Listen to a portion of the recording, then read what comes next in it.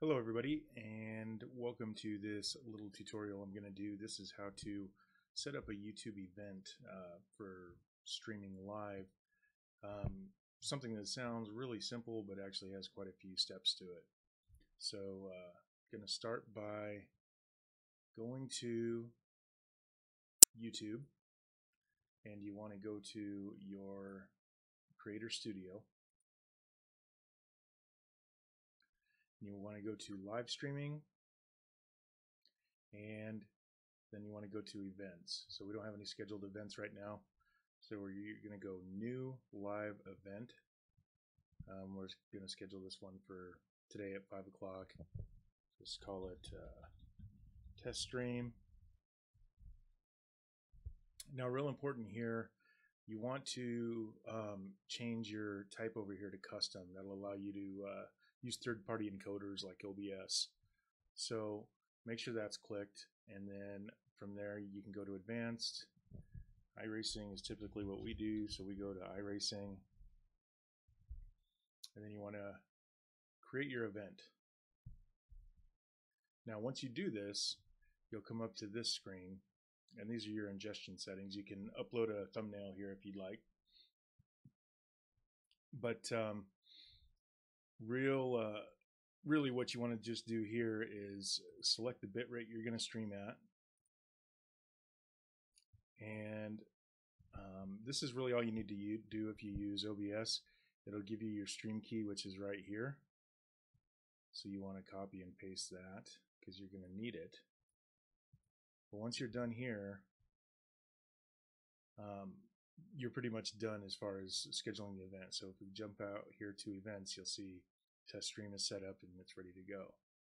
So the next thing you want to do, if you're just doing a one-time event, then you can go to your OBS and go to File, go to Settings, go to Stream, and here's where you want to paste that key. And you want to hit Apply and hit OK. Now to go live, there's a number of steps involved. So you want to come back here to your test stream, and from here you can go to the live control room, or you can also click this, and if it's your account then you can also go to the live control room. So you click live control room, and that'll bring up this screen. So you want to see if I can make enough room on the page here for both.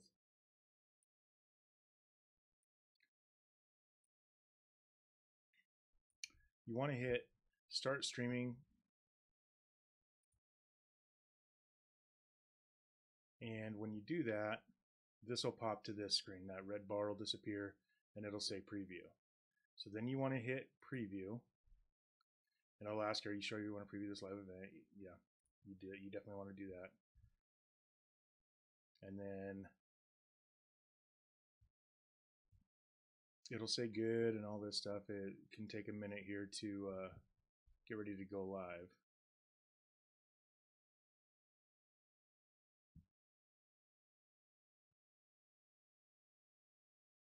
And then this will go solid like this, and it'll say start streaming, obviously. So at this point, if you want to use this as your preview, you click this. Make sure you turn your volume off. That's very important. Otherwise, you're going to get echoing like crazy. And then you want to hit start stream. Now, if I were to hit this, then we'd be live on YouTube. I'm not going to do that right now because this is just a test. So once you do that, you're live, and it'll show a green bar up here if your health is good, and if it drops, it'll show that too. It'll drop to yellow. Yellow, you're usually okay, but that's for a different time. Anyways, so that is really all you need to do. So I'm going to hit stop streaming here.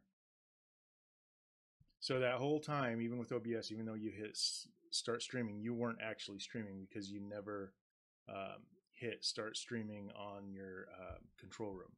So as far as organizing a series, what you want to do is you want to go in and create an event, and then what I do is I just use a Word document. So we have the Northwest Truck series here.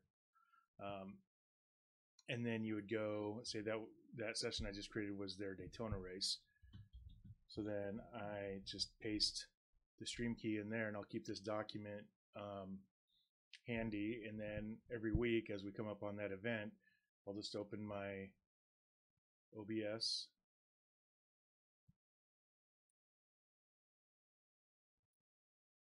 And I'll go to stream, and I'll just change the stream key. So every event, every scheduled event has its own particular stream key. So hopefully some of you found this helpful. I don't normally do tutorials, but I found this particularly frustrating considering we had just been using YouTube's Live Now beta option for when we were streaming. So anyways, that's about it.